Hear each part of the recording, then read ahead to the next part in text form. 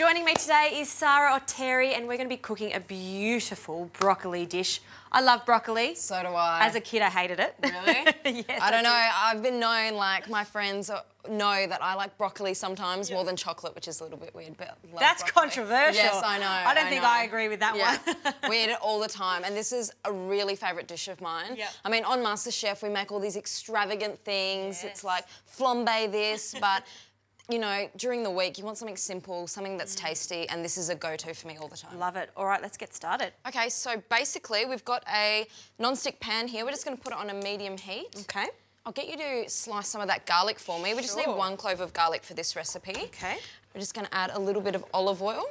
So this is a great recipe because you can have it warm or you can have it cold. You cook it either way, and then if you want it room temperature or cold, you just put it all out on a flat pan and let it cook. So this is so dead simple. I'm not even going to be precious with this. We're literally just going to start chopping the broccoli up like this and just getting into little bite-sized pieces. We don't need to be too fussy with it. And the great thing about it is we use all of the broccoli, the stalk and everything, which is actually my favourite part.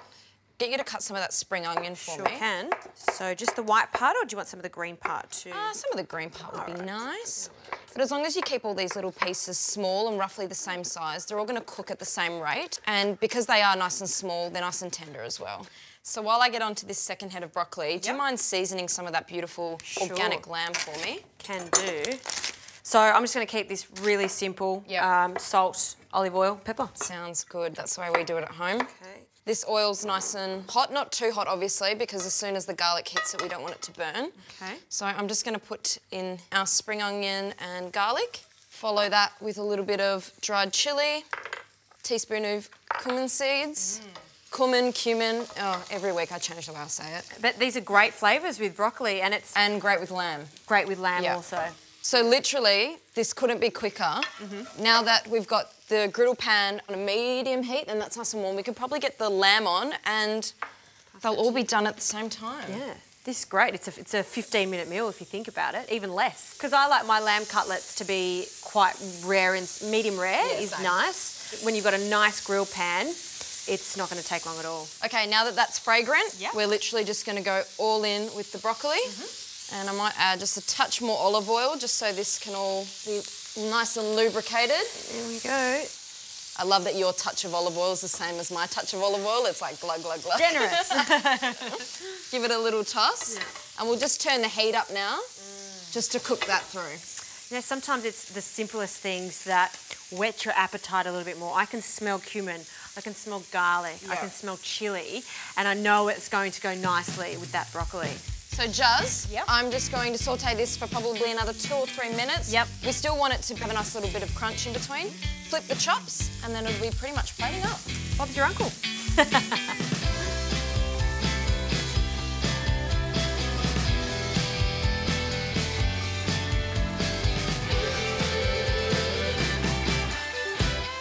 So Juz, this is pretty much done. The lamb's cooked, so now we're just going to take it off and let it rest. Awesome. So we can finish this beautiful salad. Great. All those chops look good. Thank you. And we could have even put a little bit of cumin seeds that we used. Totally could have. Yeah. Oh, hindsight's a beautiful thing, isn't it? No, but in saying that, we could have, but it's not the end of the world because we'll keep this as is and we'll really taste the cumin and the chilli throughout the broccoli. Because you were quite generous with that chilli and that cumin seed. You gotta do cumin and chilli, you've got to go all out. Absolutely. So to finish this, now that this is cooked through, it's still al dente. I still like to describe my vegetables as al dente. Great. We're going to add some raisins. You can use sultanas, it doesn't really matter. These are nice and juicy and soft. And I think these are great because it adds another dimension to if it's a warm or cold salad or something, just a bit of sweetness to help cut that saltiness and bitterness of the broccoli. Then we've got some slivered almonds. Now the reason we're adding these at the end is because if we added them earlier, they'd lose their crunch, they'd take on a lot of the moisture from the olive oil and the sweating of the broccoli.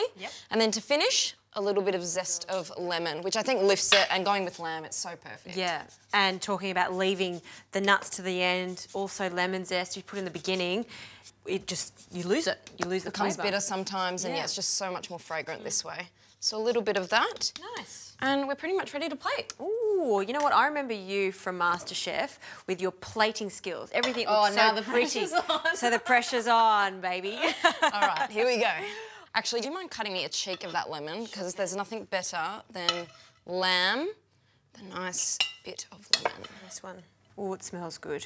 She smells so good. And you know, broccoli when it's boiled, but broccoli when it's roasted or sautéed in a pan, it's totally different. You can't compare the flavour, I think, especially when it's been dressed in lots of different spices and other flavours. And some choppies. These ones look pretty good. Like that. Lemon. Cheeky wedge. And that's it. Couldn't be simpler. So yummy. So I've always wanted to know what Sarah has for dinner in midweek. This is what she's eating and it looks fantastic. Thank you. Thank you.